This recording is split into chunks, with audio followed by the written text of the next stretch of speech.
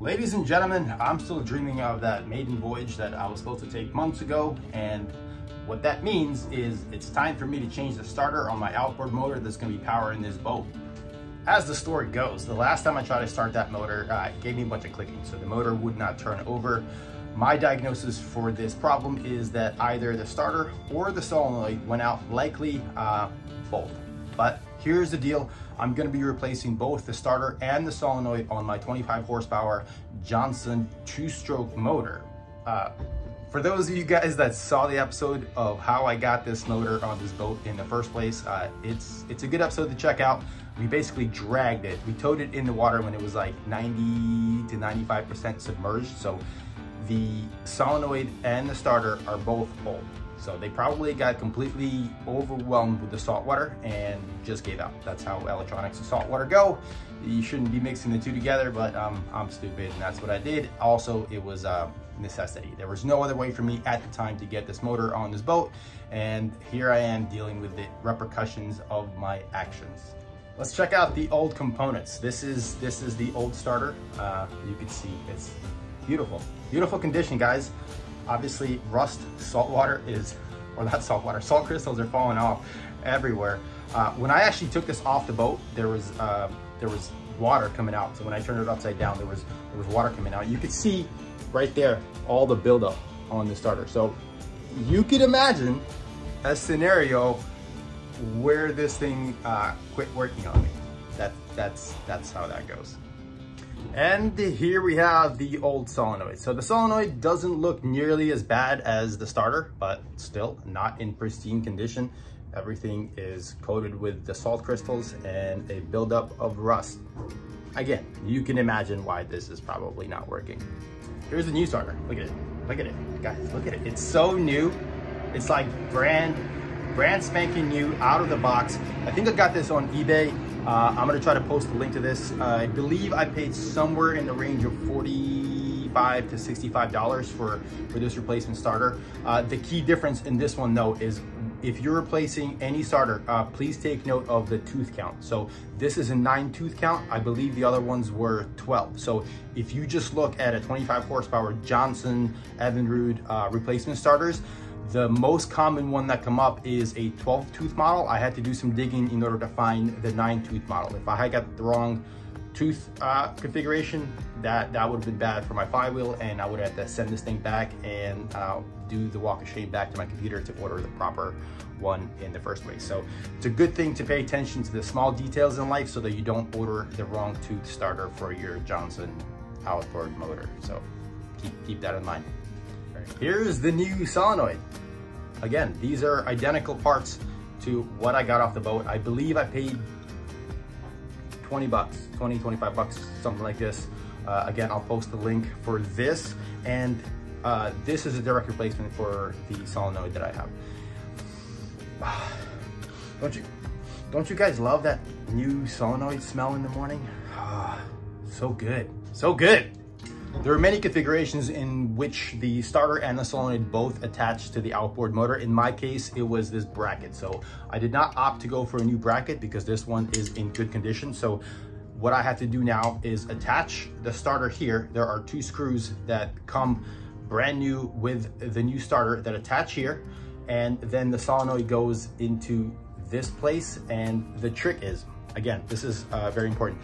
If you guys take something apart, take pictures, because it's been, I believe, a couple of months since I took that apart, and my memory is quite foggy of where exactly all the wires go. So I am so thankful that I took some pictures before I started this project, because I'd be here for more than a hot minute. I'd be here for a while trying to figure out where the wires go, probably looking for wiring diagrams online. So thankful that I was able to take a couple pictures just to know how the wiring diagram is for that starter and solenoid setup.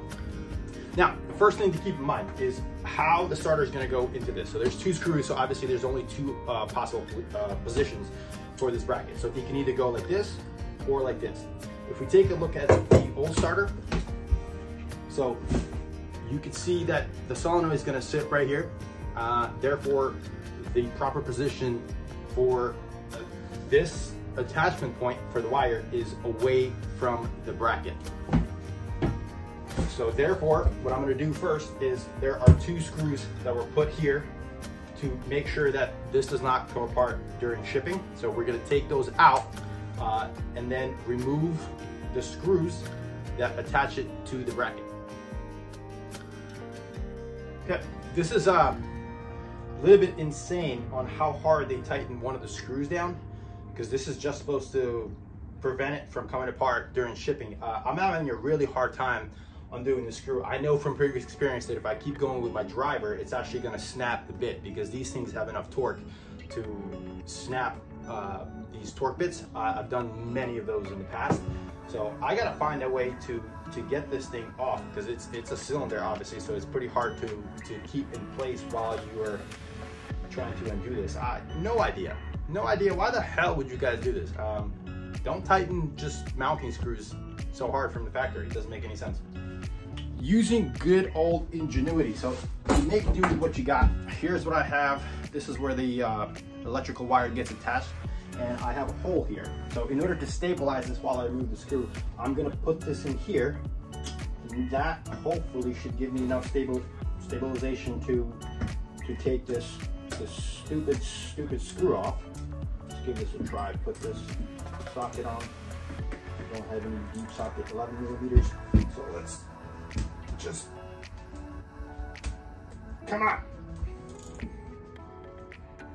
There we go. Whew, man, for serious. That was just straight up nutty. Now that we have that taken apart, again, remove the 2 screws and then insert the starter into its bracket. Line up where the screws should mount. Insert said screws once again back into their position. And we got it. Insert second one. We got that as well. And then, no, we don't have it. Now we got it.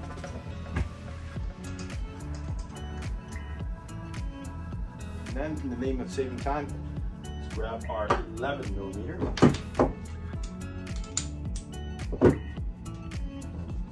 And drive this thing where it belongs.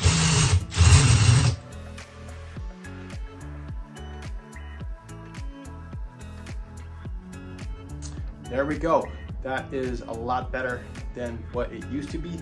They call that good old elbow grease. And I'm really thinking about getting Milwaukee things that you don't have to use the brush. Instead, you could just press a button. I'm coming for you.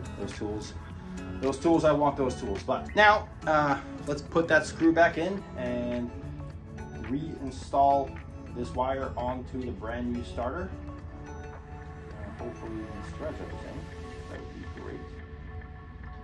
That would be great if these threads were the same. Please don't tell me these are different threads. Oh my God. Okay, LOL, not LOL. Not really a big deal, but if we take a look over here, this portion is threaded. That's where the wire was attached previously. And the new starter does not have threads. There's no threads there. Not a big deal. I don't really think we need a solid mounting point just to attach this wire. This is not a long wire, and it's a good enough gauge where it's not going to be moving a lot. So we're just going to get rid of this bracket and install it without this bracket.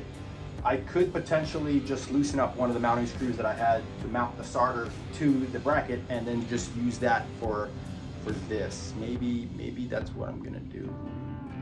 Let me try it. That's what I'm gonna do. So a little bit different attachment point, but again, not a big deal. Improvise on the fly. And for this portion, I'm now gonna attach the hot lead to the hot lead on the starter. This thing is now ready to mount the solenoid. So the solenoid just sits like this, and there is a semicircular bracket that holds it in place. Again, it can rotate, so just find a good position where it's gonna sit relatively parallel to the actual mounting bracket. And now we're just gonna tighten it down. Always, guys, there's always gonna be issues when you're working on projects. So the new solenoid even with the bracket tightened down, is still rotating. Not good. So again, let's improvise on the fly. What I am going to do is I have some of this Gorilla Tape that is supposed to be for waterproofing. You don't have to take off the portion that allows it to stick. So I'm gonna match the size to the bracket. I'm gonna cut a strip of it open, and then I'm just gonna, without making it sticky, insert it between the solenoid and the bracket, and I think that's gonna give me enough room to at least stabilize the solenoid. It actually worked really, really well. So now the solenoid is tight inside of the bracket. Here is what it looks like. You can see the small portions of the Gorilla Tape underneath, and that probably will not leave any residue, but it's enough torque placed on this solenoid where it's not gonna go anywhere, which is exactly what I wanted. Again, guys, improvise on the fly. Life is not always gonna be perfect, especially on boats. And this is one of the things I love most about these projects is your creativity, your ingenuity goes a long way, because there are so many times you just don't have what you need, and you gotta use the good old noggin to get things done. This is good. We can now attach the wire that goes from the starter to the solenoid. So again, this is what gives it power. So when you turn the key on, right, power comes in from the main line up into this connection, and then threads it through to this connection. That's why it's a solenoid, and allows the starter to rotate. The other cool thing is I really like when companies give you new hardware to install all the wires. It's really nice. Not all starters come with hardware, but this one does, which is fantastic. Thank you to the starter people. Let's install the compression ring and the new bolt with the wire on the starter solenoid. Okay, once again, guys, we have a case of LOL, not LOL. Gotta use the noggin to get things done. So unfortunately, the wire that came onto this is not big enough. So the hole that's supposed to mount to the solenoid is not big enough. Unless the wires were reversed, there is a good chance that they were reversed. So let me take it off. Let me reverse the wire, and then see if this hole is actually bigger than this hole, allowing me to properly mount it to the solenoid.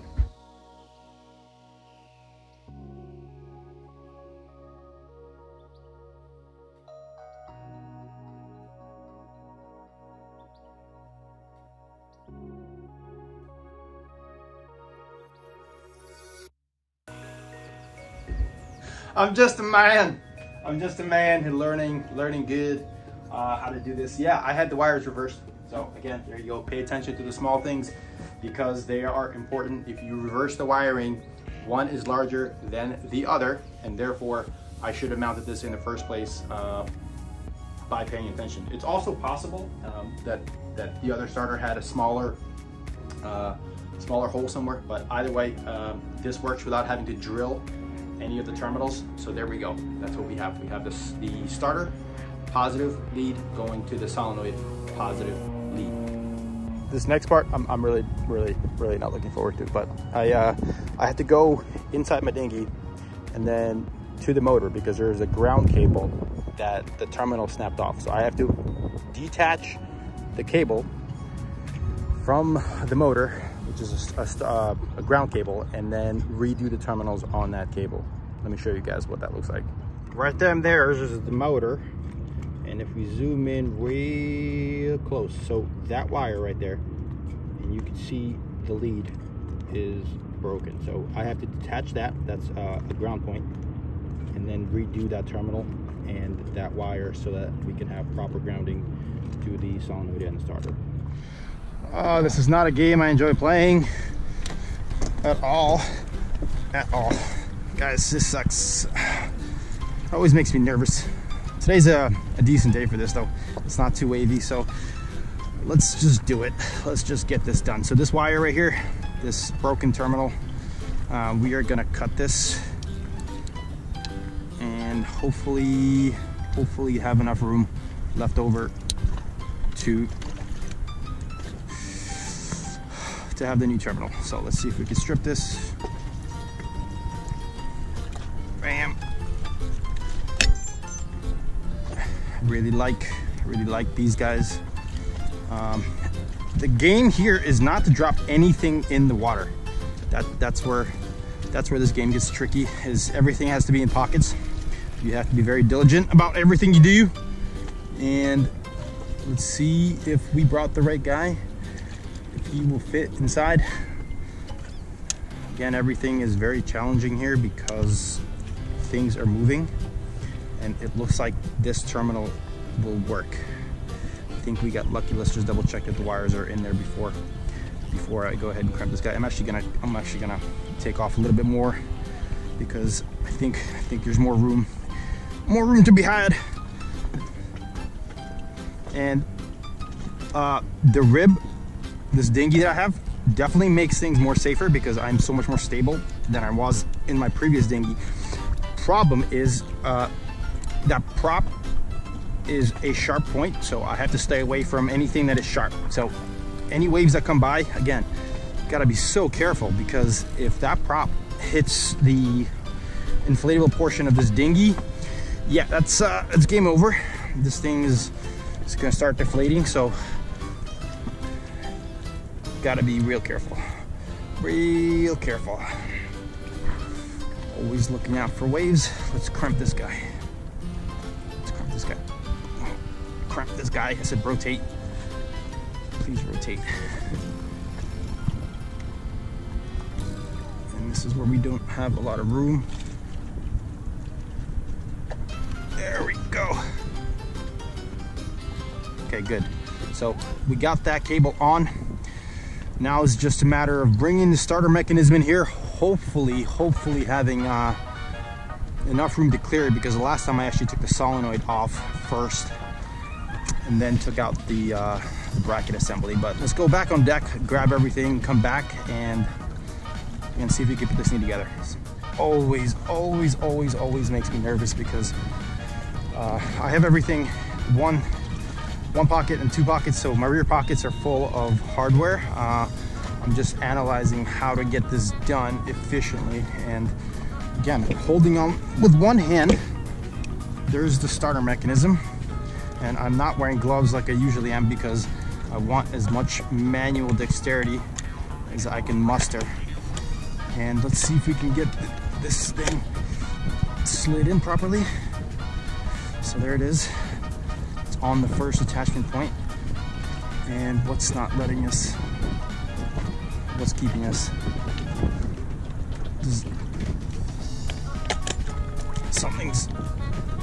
Something's not letting us.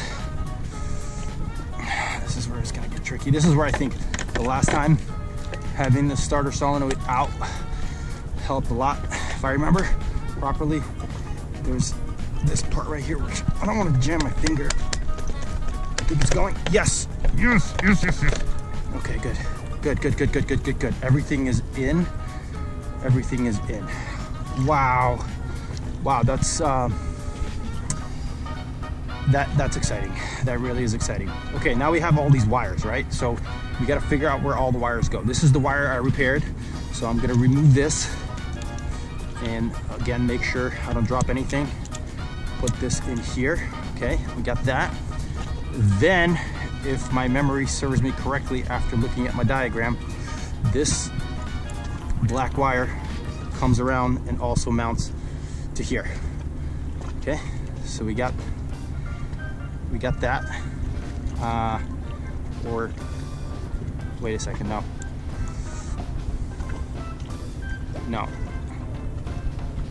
Yes, okay, that's how it goes. And then the trick is, so this wire comes here. Put this on there and try to organize this whole jumbled mess and put this bolt back on. No.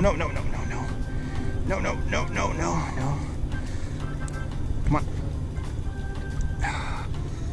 Be good. Go on. Just grab. That's all I need you to do is just grab. Okay, once it grabs, we are safe. Okay, So this wire will come along here. Let's see if we have a little bit more room to rotate this, and we do. Okay, so now we're just gonna put all the wires back where they need to go. This little wire comes around here and goes on this portion of the solenoid.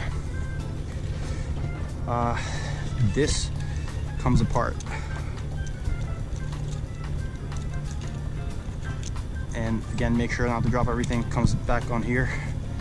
Clear that wire out of the way. We actually don't want to tighten this down 100% yet, because the wire that comes off the battery also goes on this screw. So we're just gonna leave this like this for now. Good. Okay, so we got that, and now we start pulling wires out of my back pocket. And this is tricky because I can't see them, so I'm just going off of feel to find which bolt I think is the correct one. So I think this one goes here. Let's just go like that. And there's another one right there. And this is where it got tricky with the solenoid. That's why I had it off, because this bolt is going to be really, really difficult to put in, especially while this thing's sliding around. Nope. No, no, no. Nope, don't drop it. Don't drop it, please don't drop it. This is where it gets tricky. I might have to disconnect this wire again just to give me enough leverage to get in there and put this wire in. Again, let's do something that I shouldn't be doing. Just go like that. Put my one. No, no, no, stop do that. No, no, no, no. No. Okay, we're gonna save that one for last. There's another bolt in my pocket. Switch hands, and that comes around over here. There's a thing there.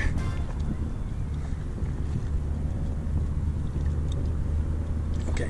No! Ah, oh, fucking dropped it. I fucking dropped it. Fuck. Can I pick it up? Okay.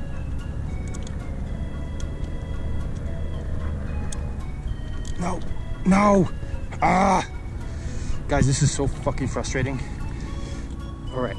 We'll come back for that bolt. We'll come back for that bolt. Let's get all the really small things out of my pocket. So this should be this guy. Goes on like that.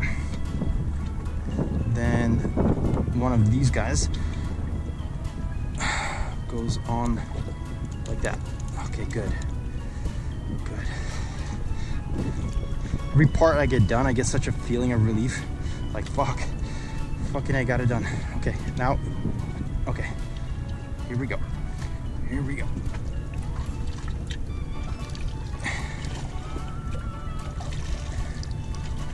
Go on, please go on. Please go on.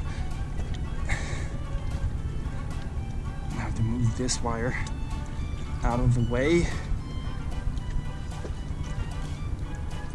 And hopefully have enough manual dexterity to get this one going. Okay, good. Good. Okay. Okay. One of those bolts that I dropped in here. How do I get to you? My fingers aren't even big enough. I don't even know if I have a magnet on board to get that. I think I'm gonna have to get a flathead screwdriver and just pry that thing out of there. I'm gonna tighten this down for now. There we go. Okay. Okay. Now in my pocket is an 8mm socket. So we're gonna switch the sockets. Hopefully not drift away. Switch the sockets. Switch the sockets. Okay. And then tighten this down.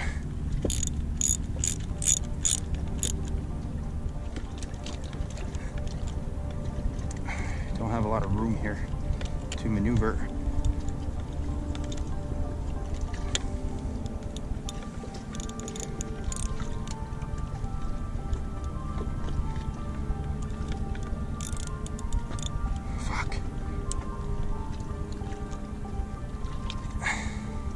to figure out how to get this 110mm bolt in here and then get the one that I dropped and put that back in. So I'm gonna do that off camera because this is not as interesting as everything else. And then we'll hook up the wires, hook this up to battery, and see if this thing works, to see if I was right about the starter and the solenoid.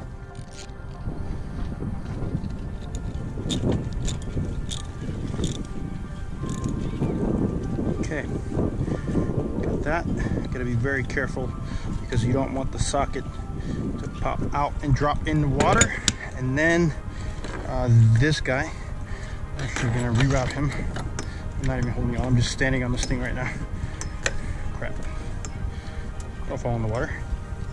Oh, don't fall in the water. Okay. Okay. Okay.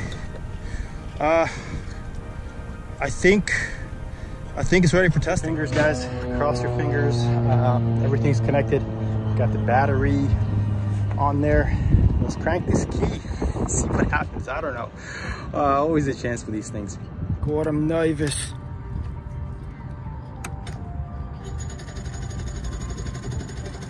It's cranking. It's cranking, guys. That was a lot of good cranking, but this engine hasn't been started in a very long time, so I guess I'm back to the same old stuff. It's going to be starter fluid, carb cleaner. I probably will have to pull that carb. It's been a long time, so it might be cleaned. But let's do some starting fluid first. See if this thing turns over. Here it is, ladies and gentlemen. We have a running motor once again. So starter and solenoid, that was the issue. This is great. So the engine's running, and unfortunately the ethanol in the gas here in California is so high that if you let the gas sit for a long time, it just turns to a large percentage of water, because ethanol absorbs its own weight in water. And we've had the rains, so that gas has been sitting there for quite a long time, and it's now unusable. So the engine ran for probably about 20 minutes and then died out. So in the next episode, I'll be covering how to take care of the water issue with an outboard engine. So in the meantime, if you guys enjoyed this episode, please give this video a like, and thank you so much for watching. I'll see you on the next episode.